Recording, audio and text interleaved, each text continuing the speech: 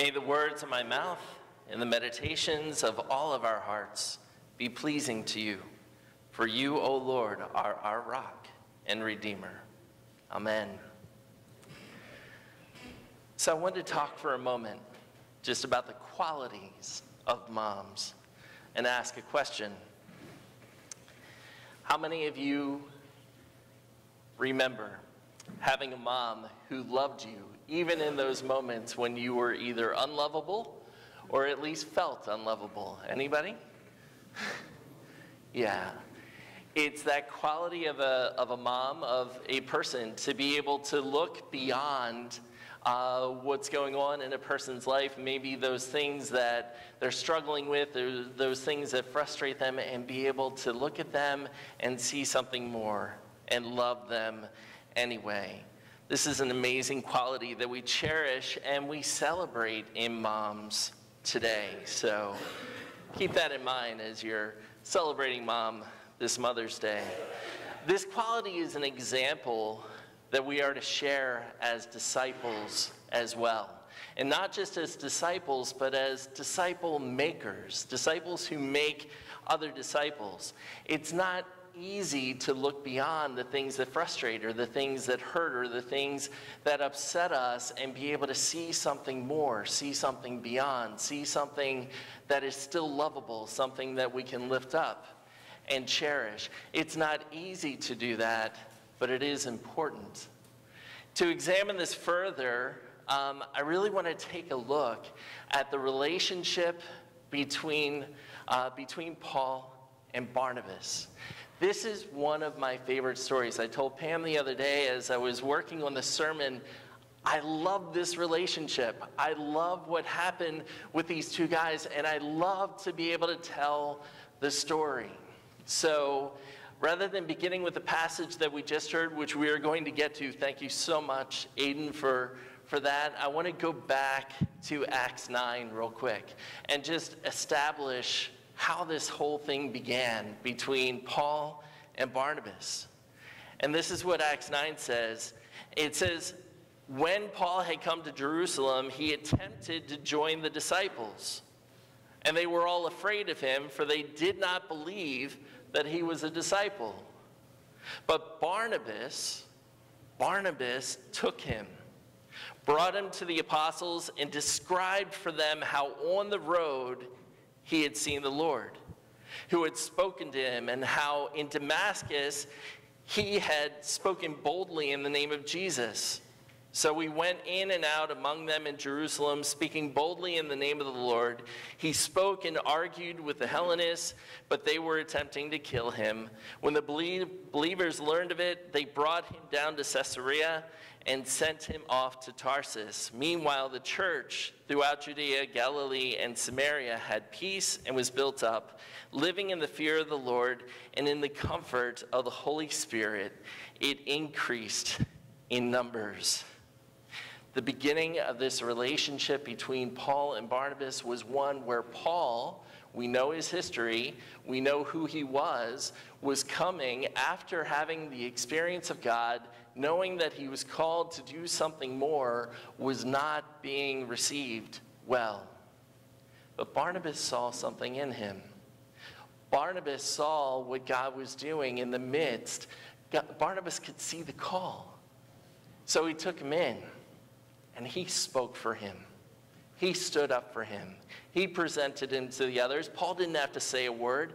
Barnabas spoke about what was going on, what God was doing in Paul's life, and made him presentable, made him accepted, and took him around to help him begin that entire journey that would then take place. So the question is this, though. Would we be willing to do that? If we knew that there was someone that had been harming the church, someone that had been harming others in the midst of the community and everything else, how easy would it be for us to look beyond what they had done, to look into what they were about to do or what God was calling them to do, and be able to lift them up before the body? That is an amazing quality. That is an amazing thing that Barnabas has done.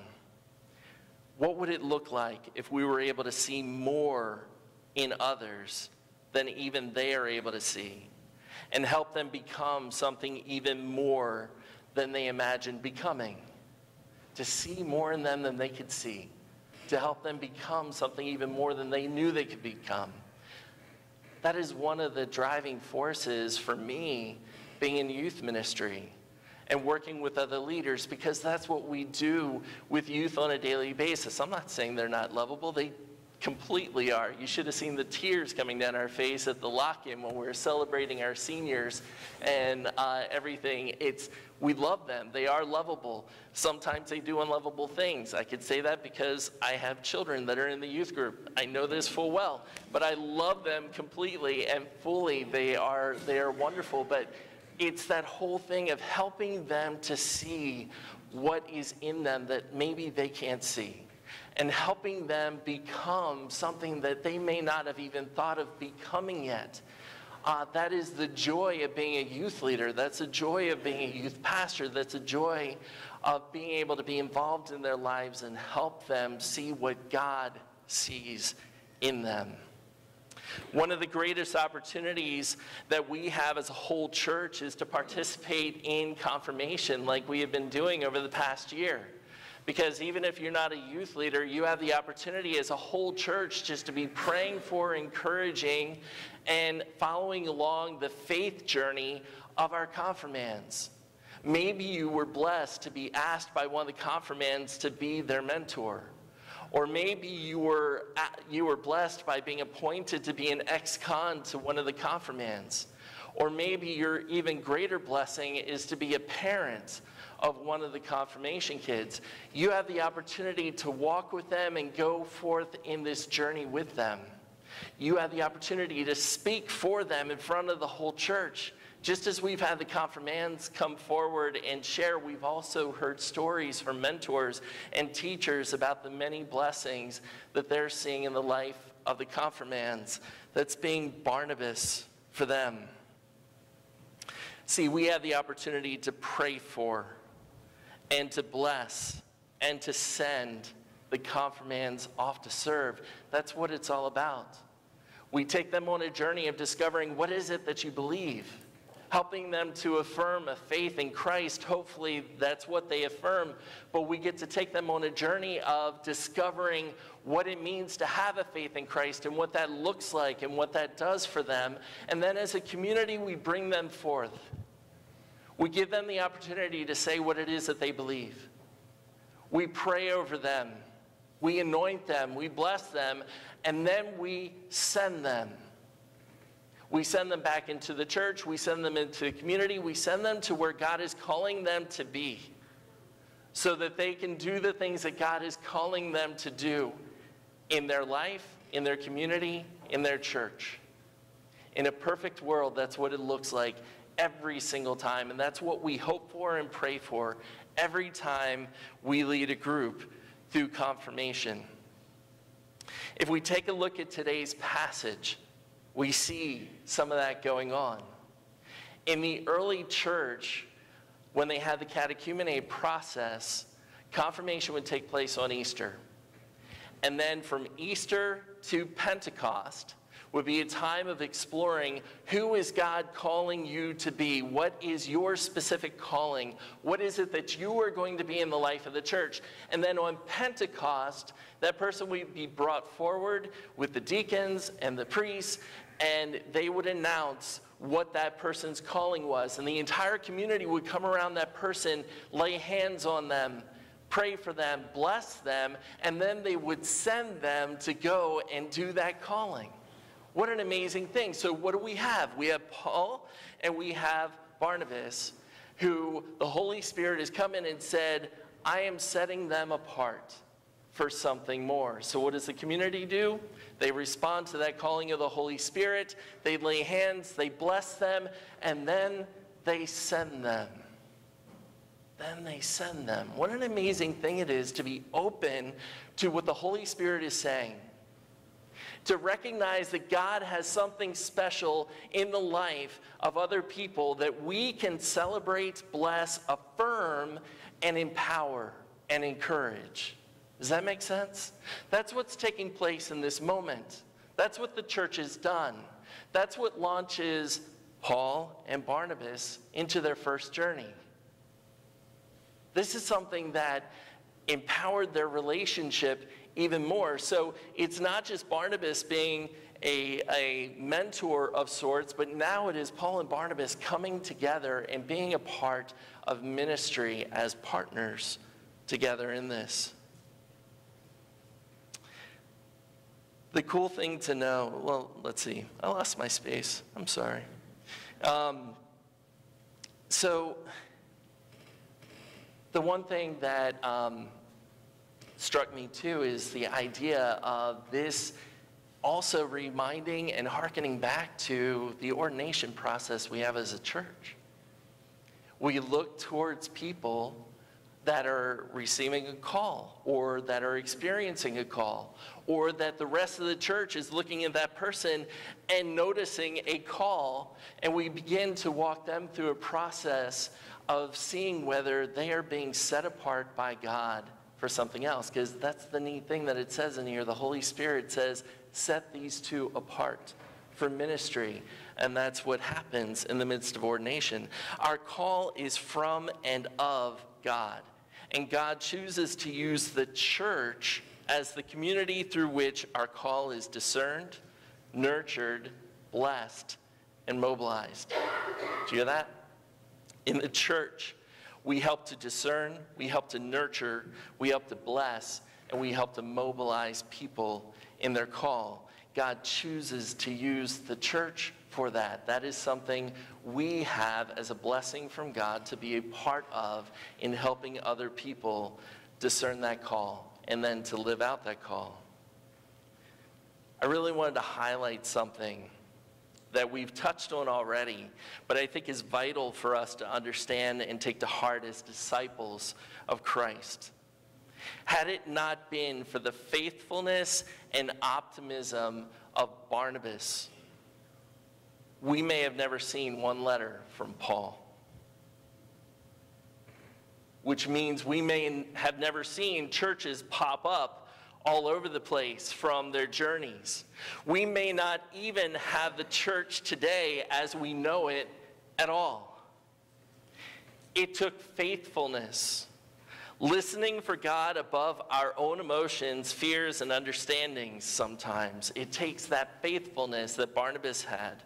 It also took the optimism that Barnabas had, believing that God can and will do something special in and through the lives of the least likely. And if I'm honest, like me, any other least likelies in the room? One of the incredible blessings of God is if we go through Scripture, we find that God loved to use a lot of least likelies in ministry in amazing ways. And we need to thank God for that, because it means that there's a place for us, for God to call us and to use us. You see, this quality of Barnabas, this is a quality that was just part of the makeup of who he was, I believe. Just before Paul and Barnabas' second journey is another one of my favorite stories from Acts 15. They got into a huge fight. And listen to the story a little bit, and you're going to hear how the quality works, because remember, we started with Barnabas seeing something in Paul, believing in him, and taking him forth and celebrating him and making him presentable in front of the community, right? Well, here we are. Paul and Barnabas are about to embark on their second journey. And Barnabas comes to Paul and says, hey, let's go back and get my cousin John Mark, and we'll get him to go with us on this second journey. And Paul's like, forget it. See, John Mark had gone with them on the first journey. But at some point in the midst of the journey, he decided he was done, and he went home and he left them. Paul couldn't get over this. Paul didn't want anything to do with it. He's like, no, we couldn't depend on him. We couldn't trust him. He left us in the first journey. I'm not taking him on this journey. And that became a conflict point for Barnabas. Why? Because Barnabas saw something in John Mark. Barnabas saw something in him that he believed in, Barnabas saw something where he felt like God was calling him to something more and wanted to go after him. So literally, they parted ways. Paul went on his way. Barnabas went and got John Mark and went on his way. We know from Scripture that later John Mark and Paul were back together again. They were even in prison together. So that relationship came back together again. And there's, differences in scholarship and everything else, but a story that I'd love to hear, whether it's myth or reality or whatever, but some believe that the author of the Gospel of Mark was actually John Mark. So what would it have been if Barnabas didn't go back after him and knock on that door and say, hey, come with me on this journey? So myth or reality, it's a cool story. But it looks at the heart of Barnabas. Barnabas had this ability to see into someone else's life and see something more than they could see. To know that they could be something more than they were being and help them to do that. He did that for Paul, and he also did that for John Mark. So disciples, I ask you, who is your Paul? Who is your John Mark? Who are you being called to be a Barnabas for today? The good news is this: while we were yet sinners, Christ died for us. That proves God's love toward us. Just as Paul was embraced by Christ along the road, given back his sight by Ananias, believed in and spoken up for to the church by Barnabas, and then anointed and blessed for service and ministry by the church, we are to live out this example as well. Ones who listen for the movement of God, that look for the movement of God, and actually participate and respond to it. To hear God say, I need you to go and help restore this person's sight. To hear God say, I have something special for this person, so even though the disciples are saying, no, I need you to take them in and make them presentable. Those are the types of qualities that we need to live into as disciples who are disciple makers. I am really thankful that Epworth is a church that nurtures people for ministry, like Jim Bulliard and like Joy Katanga. And people for mission like Anna and Nathan and Abigail.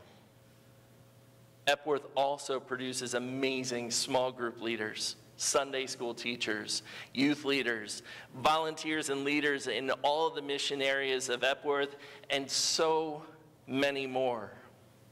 We should be incredibly thankful for this. But remember, for every one of these leaders, it took someone standing up to be a Barnabas for them. Maybe it was their mom, or maybe it was you. Beloved, I ask, be a Barnabas for someone and watch what God does. Amen? Amen. So your discipleship commitment today is mainly that.